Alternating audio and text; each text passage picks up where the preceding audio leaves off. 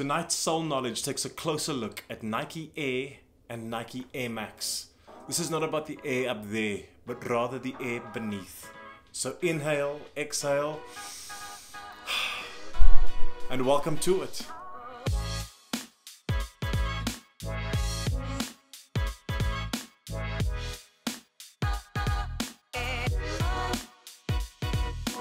Welcome to Soul Knowledge, the home of the sneaker story and the home of sports culture insights.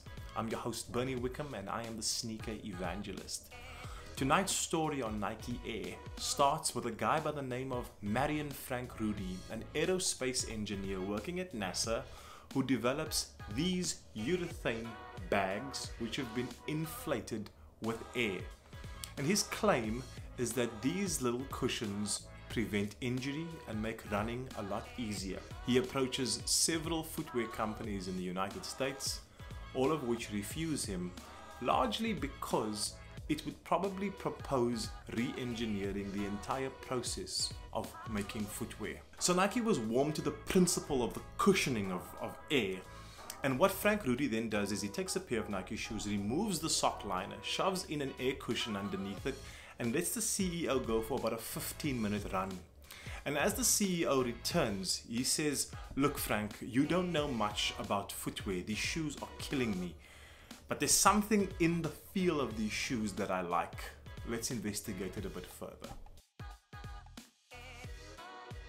Now Nike and Frank spend a lot of time re-engineering midsoles with foam and inserting air inside of it, in creating a few prototypes that give it to runners running the Honolulu Marathon. These guys had never understood air before. They just got these new shoes and they started running in them. When it came to the end of the race, the shoes actually fell apart. Midsoles started tearing, uppers split from midsoles. The shoe actually fell apart. But none of these runners were willing to actually give the sneakers back to Nike after the run. They said they'd never experienced such a ride before and they would rather duct tape the shoes together so that they could feel it one more time. They knew at that point in time that they were onto a proper recipe for success. And Nike then further goes back to the drawing board to re-engineer the idea. The first shoe to commercially contain an air cushion was the 1979 release of the Air Tailwind. If you have a look at the images of the air cushion, you can see that it is not too different from what I'm holding right now. These cushions are referred to as encapsulated air because they would sit completely hidden within a midsole. Do you remember my episodes on midsoles?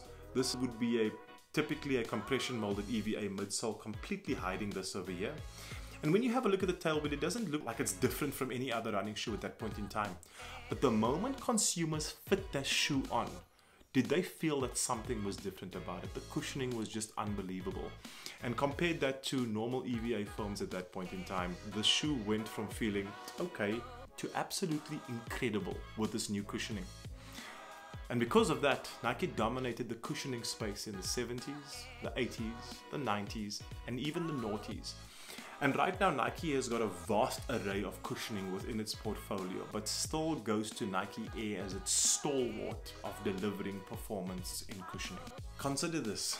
From the year 1979 when the Air Tailwind comes out to the year 1987 when the Air Max 1 comes out, the only type of cushioning available was the encapsulated air. In other words, in that whole period of time, consumers never actually saw what this looked like. That all changed one day when Tinker Hatfield goes to visit Paris and sees the Georges Pompidou Center for the first time. Now the Air Max 1 was actually inspired by the Georges Pompidou Center. And what makes the Georges Pompidou Center so unique is that all of the elements that are normally hidden within the construction of a traditional building, this time is on the outside of the building. So imagine all of the valves that are normally hidden, all of the air conditioning, everything that should be hidden is now on the outside.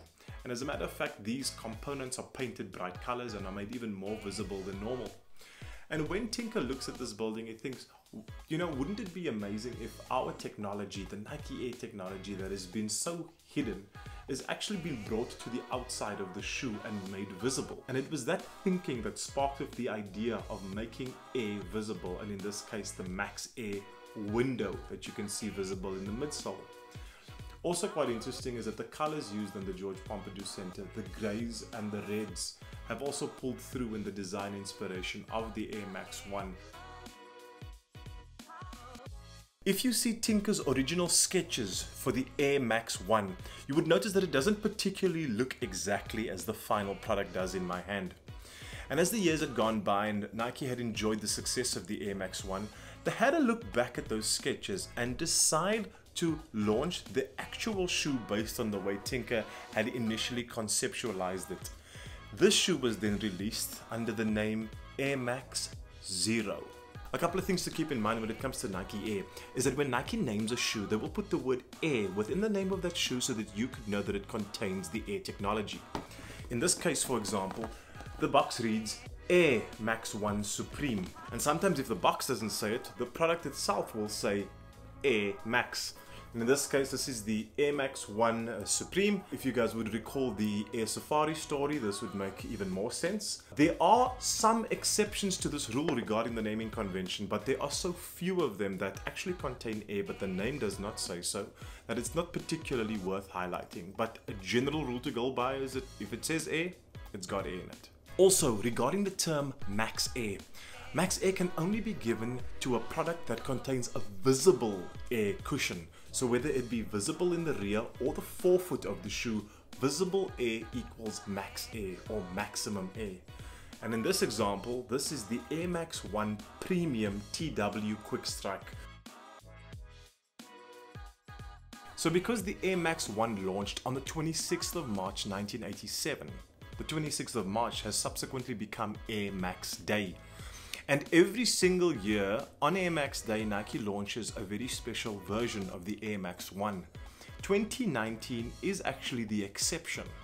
But in my opinion, the best shoe to launch for Air Max on Air Max Day is the Air Max Masters. What a masterpiece. I want to conclude by sharing that Nike had always had a vision of replacing a full foam midsole with air. This was first achieved with this shoe in the year 2006, and this is the Air Max 360. You're not only looking at the original colorway, you are actually looking at the original shoe. So have a look at this a little bit closely. Even the year 2006 has been laser etched onto that upper, and it is truly a landmark within Nike's Air history. Now, for you Air fanatics out there that have just watched this episode, I'm sure many of you would say, but Bernie, there's just so much of Air that you have not even touched on within this episode. I want to say that yes, I am aware of that, but the theme of Air will continue through other sneakers as I'm discussing within this season and beyond. And with that being said, I'd like to thank Nike South Africa for making these air cushions available to Soul Knowledge. It's always very helpful to have the true components that make up these shoes, and it's really just special to get some great hands-on with these pieces, so thank you very much for that. Guys, for sticking around for yet another episode, you've made it very special. Thank you for watching. A lot of love.